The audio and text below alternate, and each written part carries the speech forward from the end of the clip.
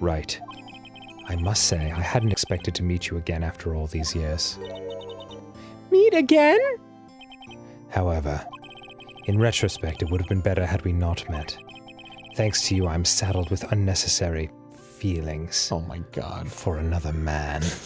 Named Phoenix. This was, like, scientifically formulated to be, like, gay fan fiction ahoy. You think so? Oh my god, yes, come on.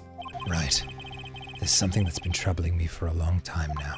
Finally, this is it. And I don't know whether or not to tell you. Oh my god. Edgeworth? Yes?